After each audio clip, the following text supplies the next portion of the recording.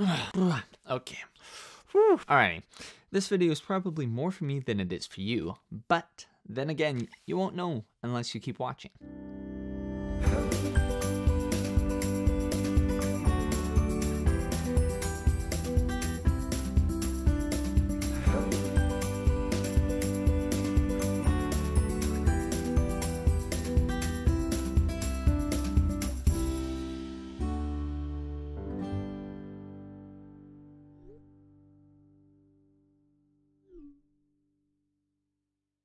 Hi, my name is Marcoux, and this is Trail Mix with Pure Witness Ministries.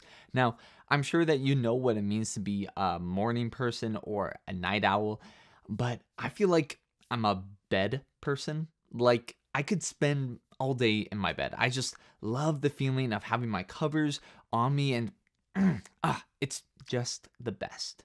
Now, whether you're a night owl, a morning person, or a bed person, the first thing in the morning you're faced with is a decision. Right off the bat, do I get up because my alarm went off, or do I hit snooze and try to get those extra few minutes of sleep? Well, one of my favorite saints, I have a lot of favorite saints, Saint Josemaria Escriva has something to say about this, and he calls it the heroic minute. He said, "The heroic minute, it is the time fixed for getting up, without hesitation, a supernatural reflection, and up. Here you have a mortification that strengthens your will and does no harm to your body. Conquer yourself each day from the very first moment, getting up on the dot at a fixed time without yielding a single moment to laziness.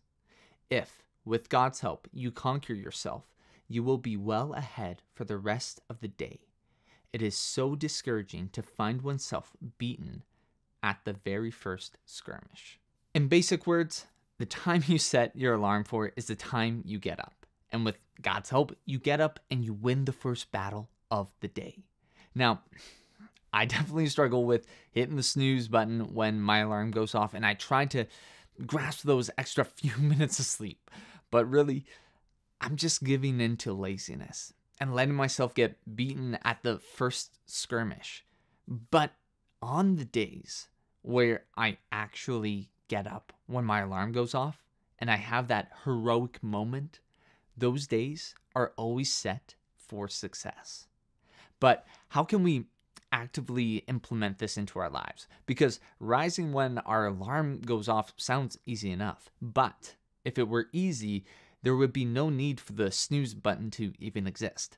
So people use it because it's there, or they set an alarm and they have a second alarm 10 minutes afterwards, and maybe even a third and fourth alarm.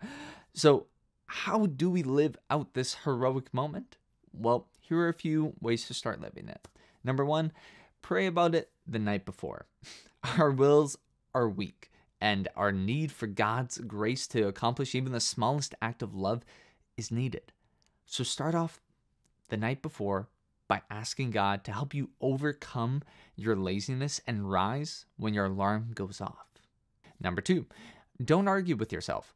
Don't give yourself any room to try and reason your way to needing just a few more minutes of sleep, because what happens is you hit snooze and then you get those extra 5 minutes of sleep just to end up in the same battle as before, except you've already lost once and then you're heading into the same fight again.